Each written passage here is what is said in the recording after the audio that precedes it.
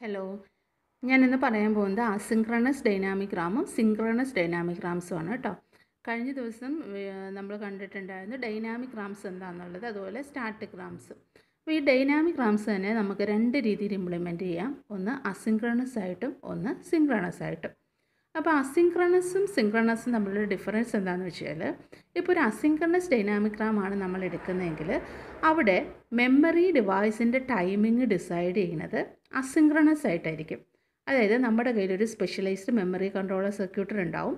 അപ്പോൾ നമ്മുടെ കയ്യിലുള്ള ഈ സ്പെഷ്യലൈസ്ഡ് മെമ്മറി കൺട്രോളർ സർക്യൂട്ടാണ് എപ്പോഴാണ് ഈ ടൈമിംഗ്, അതായത് ഒരു സിഗ്നൽ അല്ലെങ്കിൽ ഒരു റോ സെലക്ട് ചെയ്യേണ്ടത് എപ്പോഴാണ്, അല്ലെങ്കിൽ ആ മെമ്മറി സെല്ലിൻ്റെ കോളം എപ്പോഴാണ് സെലക്ട് ചെയ്യേണ്ടതെന്നൊക്കെ തീരുമാനിക്കുന്നത് ഒരു എക്സ്റ്റേണൽ സിഗ്നലിംഗ് സ്കീം വെച്ചിട്ടായിരിക്കും.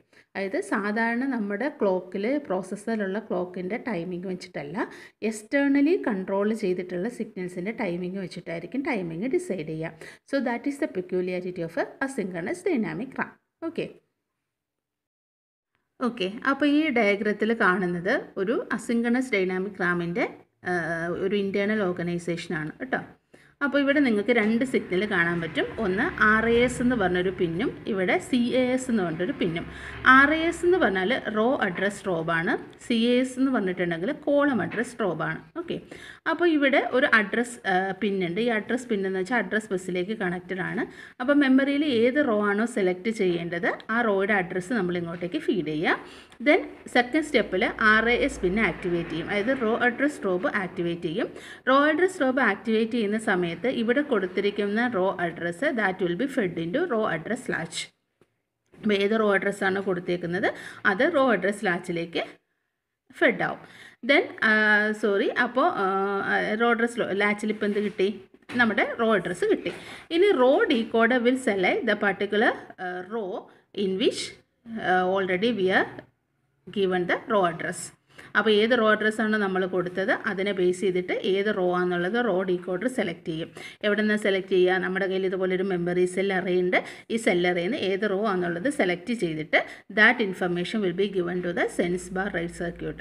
അപ്പോൾ ഈ സെൻസ് റൈറ്റ് സർക്യൂട്ട് നമ്മൾ പ്രീവിയസ് വീഡിയോയിൽ പറഞ്ഞിട്ടുണ്ടായിരുന്നു. റീഡ് ചെയ്യാനും റൈറ്റ് ചെയ്യാനും നമ്മൾ ഹെൽപ്പ് ചെയ്യുന്ന സർക്യൂട്ട് സെൻസ് റൈറ്റ് സർക്യൂട്ടാണ്. അപ്പോൾ ഈ സെലക്ട് ചെയ്ത റോയിൽ നിന്നും ഇൻഫർമേഷൻ റീഡ് ചെയ്യേണ്ടത് ഏത് റോയിൽ നിന്നാണെന്നുള്ള ഇൻഫർമേഷൻ നമ്മൾ സെൻസറൈസ് സർക്യൂട്ടിലേക്ക് കൊടുത്തു. അപ്പോൾ അടുത്ത സ്റ്റെപ്പിൽ ഇവിടെ റൈറ്റ് എനേബിൾ, അതായത് ഇവിടെ റൈറ്റിന് വേണ്ടിയിട്ട് ഒരു പിന്നുണ്ട്, റീഡിന് വേണ്ടിയിട്ട് ഒരു പിന്നുണ്ട്, R/W ഉണ്ട്.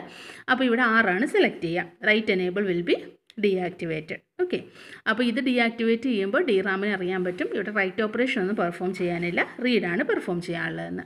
അപ്പോൾ ഇപ്പോൾ നമ്മൾ റോ സെലക്ട് ചെയ്തു. അതുപോലെ ഏത് കോളമാണെന്ന് സെലക്ട് ചെയ്യണമെന്നുണ്ടെങ്കിൽ ഇതുപോലെ തന്നെ ഇവിടെ നമ്മൾ ഈ അഡ്രസ് ബാറിൽ നമ്മൾ കോളം അഡ്രസ്സ് പ്രൊവൈഡ് ചെയ്തു. അടുത്ത സ്റ്റെപ്പിൽ കോളം അഡ്രസ് സ്ട്രോപ്പിൻ ആക്ടിവേറ്റ് ചെയ്തു. അത് ആക്ടിവേറ്റ് ചെയ്യുന്ന സമയത്ത് കോളം അഡ്രസ്സ് ഏതാണെന്നുള്ളത് ഈ കോളം അഡ്രസ് ലാച്ചിലേക്ക് വന്നു. ഇനി കോളം ഡീകോഡർ ആണ് ആക്ച്വലി ഏത് കോളമാണെന്നുള്ളത് സെലക്ട് ചെയ്തിട്ട് സെൻസ് ബാർ സർക്യൂട്ടിലേക്ക് പ്രൊവൈഡ് ചെയ്യുന്നത്. അപ്പോൾ നമുക്ക് റോയും കോളവും കിട്ടിക്കഴിഞ്ഞു. അപ്പോൾ the selected informations will be read by the sense circuit and it will be transferred to the data output lines. അപ്പോൾ ഇവിടുത്തെ കോളം ഡീകോഡറിന് ഔട്ട്പുട്ട് എനേബിൾ ആയിട്ട് ആക്ട് ചെയ്യാൻ വേണ്ടിയിട്ട് ഔട്ട്പുട്ട് എനേബിൾ ആയിട്ട് ആക്ടിവേറ്റ് ചെയ്യാനുള്ള ഒരു ഫെസിലിറ്റി കൂടി ഈ കോളം ഡീകോഡറിനുണ്ട് കേട്ടോ. അപ്പോൾ ഈ കോളം ഡീകോഡർ വഴിയാണ് ഔട്ട്പുട്ട് ഡേറ്റ പിന്നിലേക്ക് കണക്ട് ചെയ്തേക്കുന്നത്. Selected raw and കോളത്തിലുള്ള data will be transferred to the data output lines. അപ്പോൾ ഇങ്ങനെയാണ് ഒരു ഡൈനാമിക് റാം വർക്ക് ചെയ്യുന്നത്. ഇത് റീഡ് ഓപ്പറേഷൻ. ഇനി റൈറ്റ് ഓപ്പറേഷൻ ആണെങ്കിൽ ഇതുപോലെ തന്നെ നമ്മൾ informations will be given through the data lines and is transferred to the selected circuit. അപ്പോൾ ഏത് റോയിലേക്കും കോളത്തിലേക്കാണെന്നുള്ളത് ഇതുപോലെ തന്നെ നമ്മൾ RAS CAS അഡ്രസ് പിന്നെ എനേബിൾ ചെയ്തിട്ട് കൊടുക്കുക. അപ്പോൾ ഇവിടെ ഈ CAS RAS എന്ന് പറയുന്ന രണ്ട് പിൻ എപ്പോഴാണോ ആക്ടിവേറ്റ് ചെയ്യുന്നത് ആ സമയത്താണ് the informations will be passed on to. അപ്പോൾ ഇവിടെ ഒരു നിങ്ങൾക്ക് കാണാൻ പറ്റും ഇവിടെ ഒരു എക്സ്റ്റേണൽ ആയിട്ട് ഉള്ള ഈ പിന്ന് വെച്ചിട്ടാണ് നമ്മൾ വർക്ക് ചെയ്യണത്.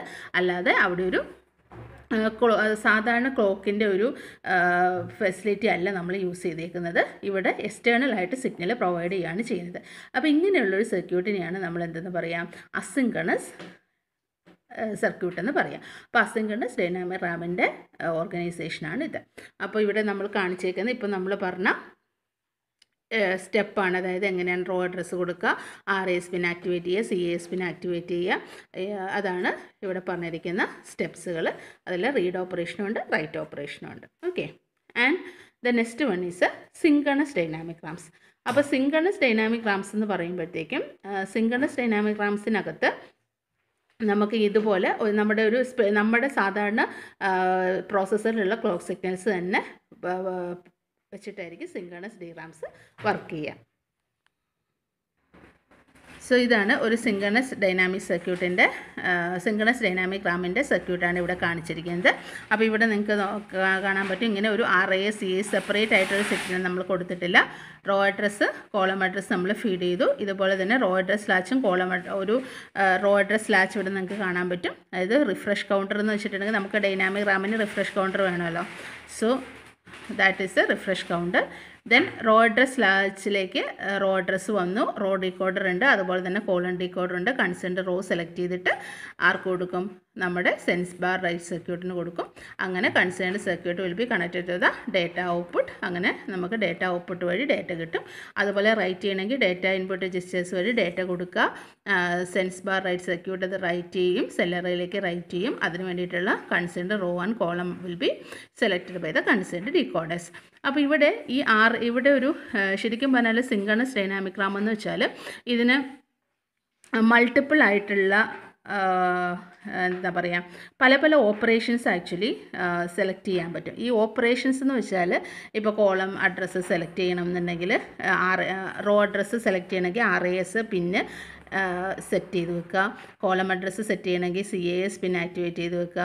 റീഡ് ചെയ്യണമെങ്കിൽ റീഡ് ഓപ്പറേഷൻ ആക്ടിവേറ്റ് ചെയ്ത് വെക്കുക. ഇതൊക്കെ ഇവിടെ ഒരു രജിസ്റ്റർ വഴിയാണ് കൺട്രോൾ ചെയ്യുന്നത്. അപ്പോൾ ഈ നമ്മുടെ ജനറൽ ആയിട്ടുള്ള ക്ലോക്ക് വെച്ചിട്ട് ആണ് ഇത് വർക്ക് ചെയ്യുക. പക്ഷേ ആ സമയത്ത് ഈ ക്ലോക്ക് സൈക്കിളിൽ ഏതാണ് ആക്ടിവേറ്റ് ചെയ്യേണ്ടതെന്നുള്ള ഇൻഫർമേഷൻ നമ്മൾ ഈ രജിസ്റ്റർ വഴി എഴുതി കൊടുക്കുകയാണ് ചെയ്യുക. അപ്പോൾ ഇതാണ് സിങ്ക്രണസ് ഡൈനാമിക് റാം. അപ്പോൾ ഇവിടെ ഇത്രയും വ്യത്യാസമുള്ളൂ. സിങ്ക്രണസും അസിങ്ക്രണസും തമ്മിലുള്ള ഡിഫറൻസ് ഇതാണ്.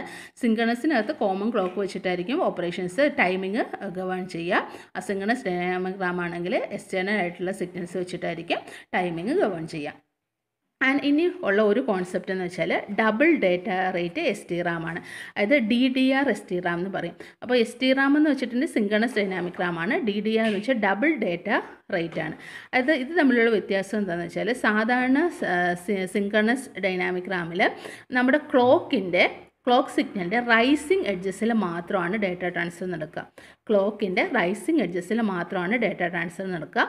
പക്ഷേ DDR ST-RAMൻ്റെ കേസിൽ രണ്ട് എഡ്ജിലും, അതായത് ഹയർ എഡ്ജിലും ലോവർ എഡ്ജിലും, രണ്ട് എഡ്ജിലും ക്ലോക്കിൻ്റെ രണ്ട് എഡ്ജിലും ഡേറ്റ ട്രാൻസ്ഫർ നടക്കും.